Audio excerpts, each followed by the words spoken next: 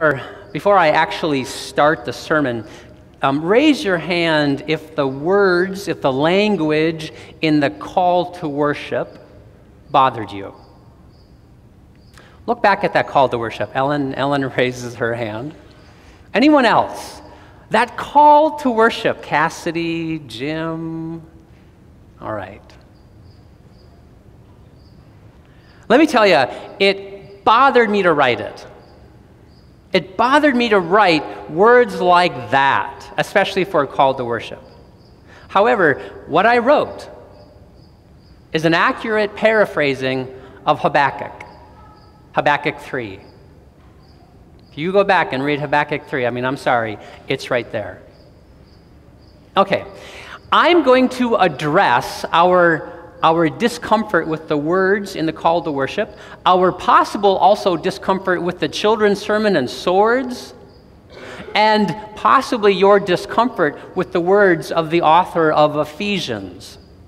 So we're going to be addressing that discomfort with battle, military language.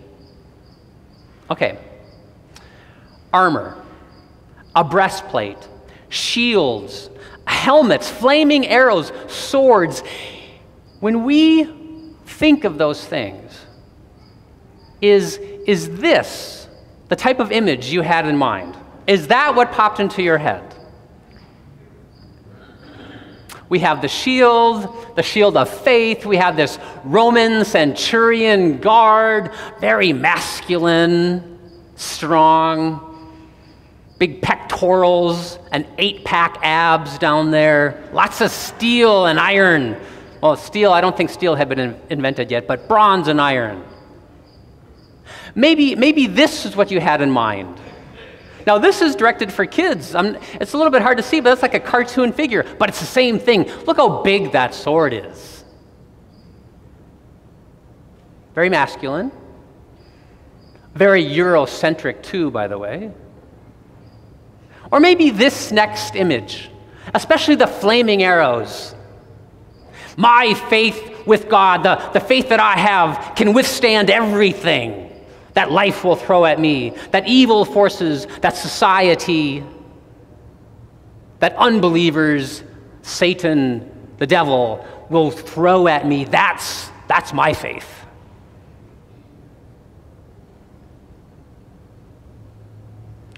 This morning, we are going to dispel those images. Not because they're militaristic, but because they are inaccurate and do not serve us in our society, in our Christian faith.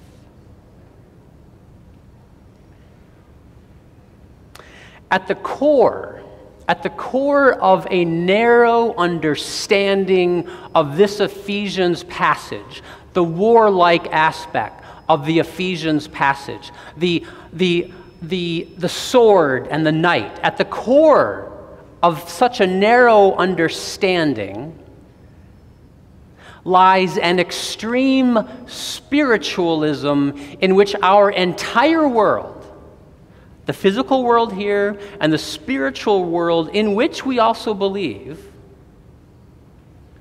at that extreme spiritualism reduces this Ephesians passage, to a cosmic battle between good and evil. It's like a reduction to something so simple and black and white as the kids' sermon. Walking up to Darth Vader, it's easy to hit Jake on the knees. Because obviously it's Darth Vader. Or that other character from Despicables, right? Despicables? Okay. Simple good and evil make for great movies, especially for kids, but awful theology and ineffective faith. You won't get far on that faith. It makes for awful religion.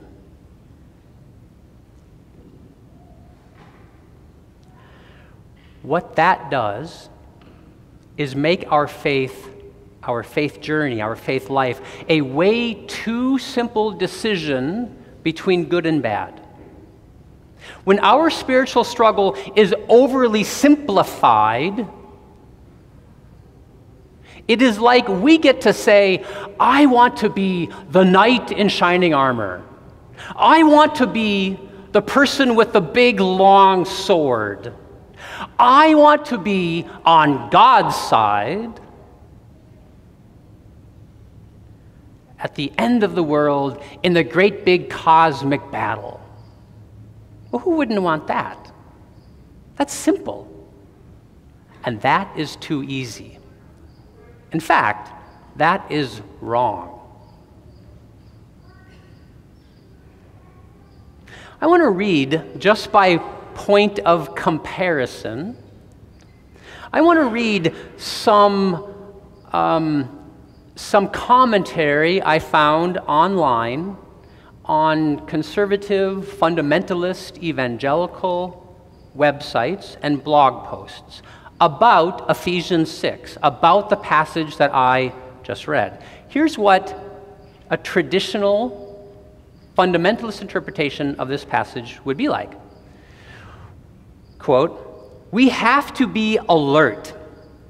We have to have our defenses up, and we have to launch a full-blown attack to send Satan running.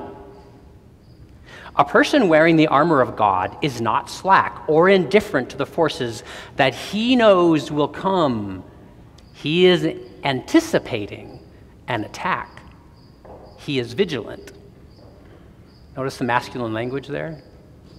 This blog post was actually written by a female theologian, but no mention of women, just he, so I guess that's just for the men here. Sorry, women. Another blog post says, Satan is going to fire flaming arrows of doubt at you. He wants to place subtle doubts in your mind about God and God's truth. He knows a spark can ignite a big fire. You will need to feed your faith and starve your doubts. My gosh, that is so simple. Feed your faith, starve your doubts. If I could do that every Sunday, we'd be done. Church would be over in 30 minutes. Is that no, wait. Don't want to do that. Okay. Last blog post. The spiritual hosts of wickedness in the heavenly places are only too happy to make trouble for believers like you when given the chance. But the helmet of salvation is hard and resistant to everything that rains down from the air. My goodness. That is a very simplistic way to look at a very complicated passage. Passage of God's Word, by the way. If the author of Ephesians is not saying these things, then what is the author of Ephesians saying?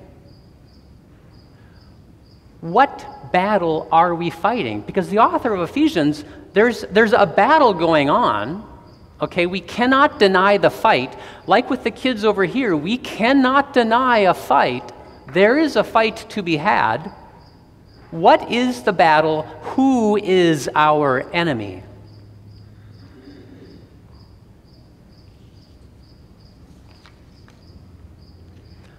Isaiah, the passage that Frank read. Isaiah tells us very clearly who our true enemy is.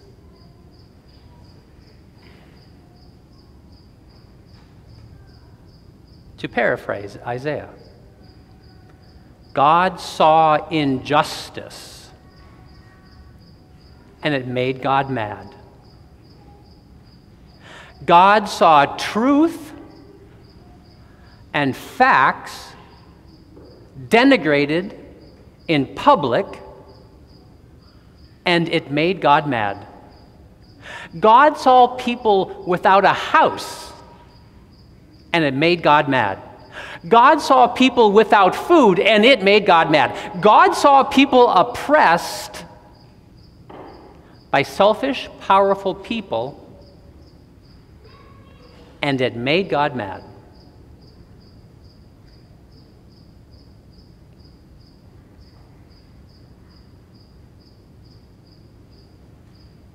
That's our enemy. Oppression and injustice. And only when God saw that in the Isaiah passage, only then did God put on the armor of God and go to war.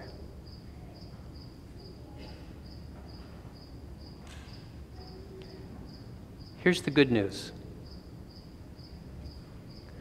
As baptized Christians, when we go down to the waters of baptism, we rise again in a new body, in new clothing, and with that new clothing, we are empowered by God. Baptism is your armor of God. And through the power of baptism, our life with Jesus Christ, our faith in God's mercy and grace through Christ, that is our armor that allows us to fight with the same power as God against oppression and injustice. When we wear that armor, not the battle imagery, not the Roman centurion, when we wear the armor of baptism,